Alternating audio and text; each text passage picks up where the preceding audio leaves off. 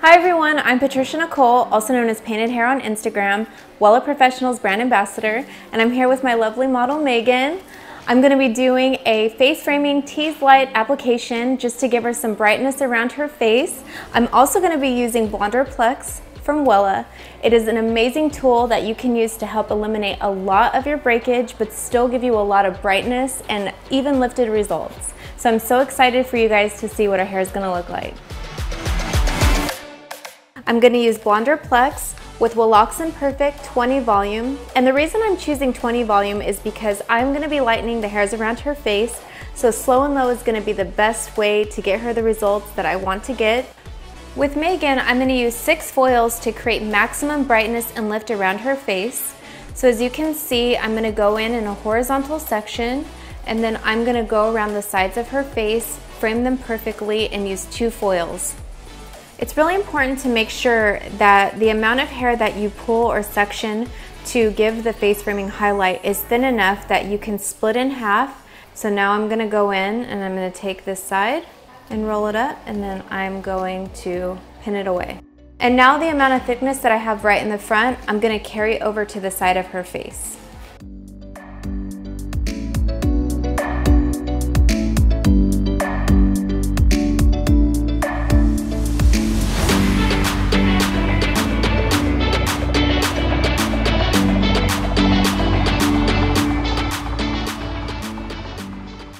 And this is going to be the hair. As you can see, it's super fine. I'm going to go in my nice tease section, clip those little baby hairs out of the way, and then I'm going to go in and I'm going to foil this part. And then I'll lay a little bit of lightener right on top and go in and lay the hair down right on top of that foil.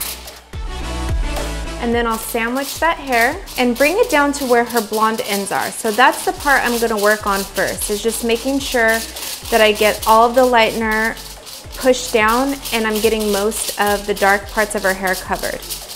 Of course, excluding her ends.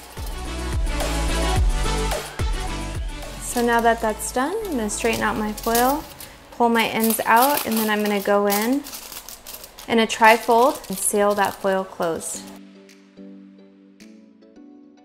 In this panel, I'm going to start a lot lower.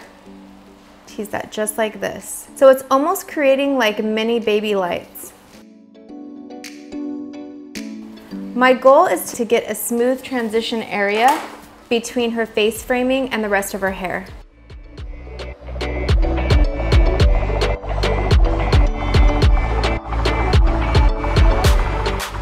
So now I'm going to go in and mimic what I did in the bang, except for I'm going to take this section into a diagonal and split it right in half.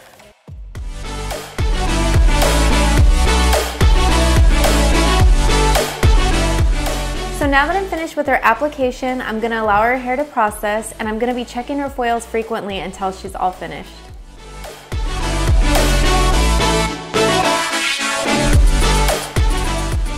Now that I'm finished with her process, I'm going to go in with step number 2. It's extremely important to remember to always use it because this is the bond stabilizer, and this is a part of the service that you don't want to miss out on.